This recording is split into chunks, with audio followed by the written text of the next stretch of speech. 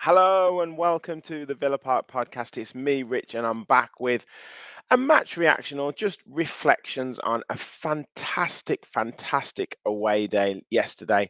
West Ham United won, Aston Villa 2, and it was inevitable, wasn't it? It was inevitable that the man himself, John Duran, would get the winner, and that he did. And it was a phenomenal performance, all in all, and just a fantastic away day. So make sure you smash that like button and make sure you hit that subscribe button. Help us on the road to 5K and let me know your thoughts in the comments on the performance, on your man of the match, and just in general, just what you're thinking ahead of the season now. Because I know we were massively excited. I know we were nervous. I know we had the anticipation of coming up this season with Champions League football, with new players to bed in, and all of that. And I guess in the extra scrutiny that might be under Aston Villa and the extra focus, and to not necessarily show that in pre-season, I guess was slightly concerning to some Villa fans. Lots of Villa fans were still saying, look, it's pre-season, don't worry about it. And I think yesterday really put some of those worries to bed, and some of the flowing football that we played, some of the passing moves, some of the running with the ball was just absolutely phenomenal. The atmosphere was just brilliant with the away fans. The whole day was just fantastic. So talking through the game in terms of the starting lineup, I said I didn't think Ollie Watkins would start, but he did. Martinez in goal, Cash, Concert, Pau Torres, and Luca Dean. Amadou Onana, who we'll come on to a little bit later. Yuri Tielemans, John McGinn, Leon Bailey, Morgan Rogers, and Ollie Watkins. And as I thought, we have got lots of new signings, but I didn't think many of them would start, and that's I guess a really good thing with Aston Villa. We've really built the squad. We've really built up the options that Unai Emery's got. Because again, we'll talk about that in a second. Because the substitutions made a massive impact. But you look at that starting 11, and other than Amadou Onana, everyone else is established. Everyone else knows exactly how to play. And West Ham away was always going to be a tough game. We haven't got a good record there, but lots of changes there, new manager, new signings, and we just hit the ground running right from the off. I actually missed the goal. I can't believe it. We were trying to get in the ground, and we tried to get a drink, and all of a sudden we hear some cheering and think, is that the home fans? No, it's the away fans. Tried to run through and heard that Onana scored. I've obviously caught up on the goal. Great corner routine. Obviously, players blocking certain runs, trying to distract the goalkeeper. Onana ends up having a free header from about 2 yards out. Actually, I don't know what the goalkeeper's doing. Heads it into the bottom of the net, and I mean, you can't ask for a better debut, can you? 4 minutes in, and you've scoring a goal, and that was just to outline his. That was just to go on, make his performance go on and on and on. He was absolutely fantastic. I'll talk about him a little bit later, but obviously that set the tone, and West Ham maybe have to come out and try something different, or that it puts paid to their game plan. They probably wanted to control the ball and control the game, but they had to try and act calm, but still try and push forward because they're trying to get into the game.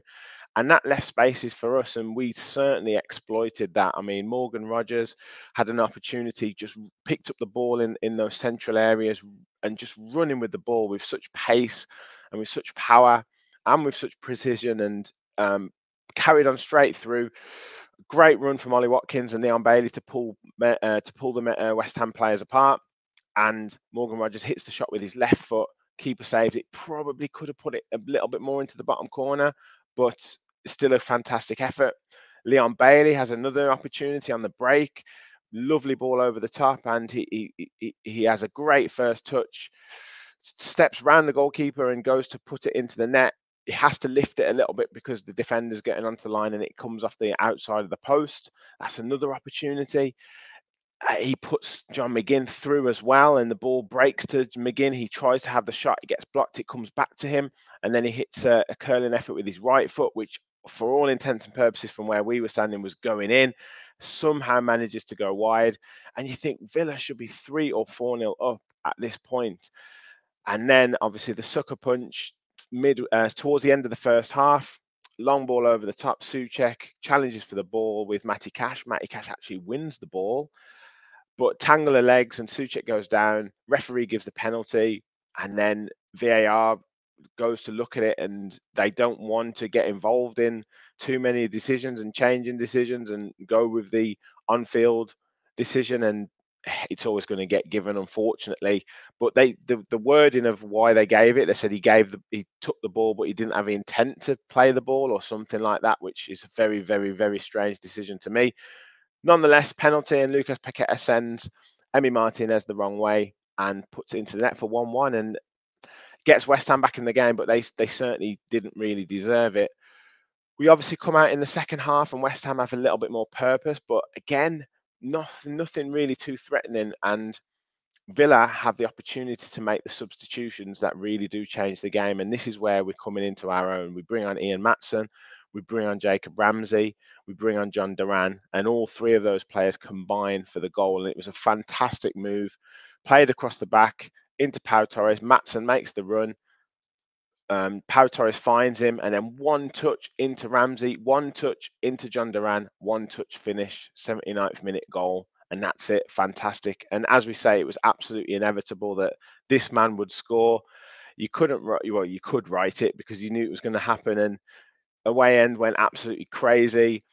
And yeah, just a fantastic, fantastic goal, fantastic finish. And this is what he can do. We know this is what he can do. We know he can come on and cause havoc. We know he can make an impact. And he's ruthless. He's probably more ruthless in his finishing than Ollie Watkins. Ollie Watkins is phenomenal. But you look at the chance to goal ratio for John Duran. He is absolutely lethal when the ball's in the box and he just hits it and it stays hit. And he knows how to finish, and it was a fantastic goal, and no more than we deserved.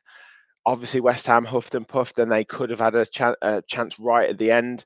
Ezri Konsa blocking it on the line, and then the player putting it over the top. I think it might have been Souček, but absolutely deserved win. And 2-1, it finished. Fantastic.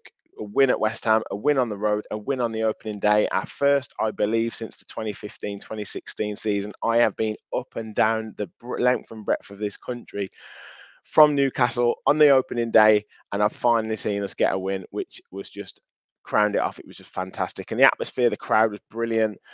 Just everything about the whole day was just fantastic. And performances wise, I mean, this guy was just phenomenal, and he's going to give us a real extra element and an extra dimension to our midfield. And you look at the size, you looked at the way he was winning tackles, you looked at the space he was allowing to be created for the likes of Yuri Tielemans, and then for Morgan Rogers, who again running with the ball, just brilliant. Just the balance to our midfield yesterday was just phenomenal, and the way that Onana can allow these players to play and to allow these players to flourish. I can see Morgan Rogers having a really, really good season because the physicality that he has for such a young age as well. He's brushing players off the ball. They're trying to tackle him and he's just holding them off and he's running with the ball, and his decision making is very good as well. When to shoot, when to play players in.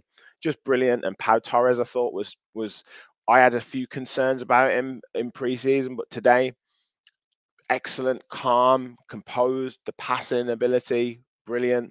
Players that came on, Ramsey looked really sharp, Ian Maatsen looked really sharp, Philogene even had an impact as well when he came out, and obviously John Duran as well. So all around it was just an excellent team performance. And as I said, Unai Emery has these options now on the bench to bring players on, to change moments in games, to affect games, and a lot of the time the substitutions are almost more important than the players that are starting, because they're the ones that can make a real impact and make real change. And that's what happened. The substitutions won the game for Aston Villa.